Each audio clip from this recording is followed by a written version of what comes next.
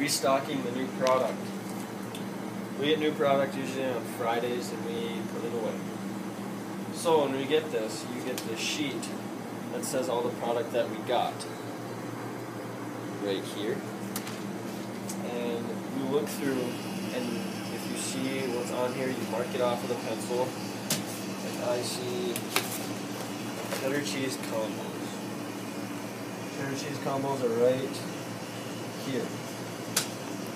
So I marked it off. Now I go check if the product is still there, and if it's not, I'll put the new product on the shelf. And it's all there.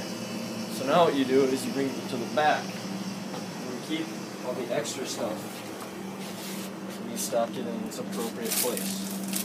Really just find a place for it. Won't fit there. Alright, when you're done emptying all this stuff out here, see this big box?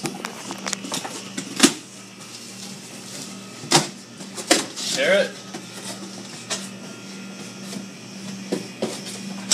flatten it, put it outside the door.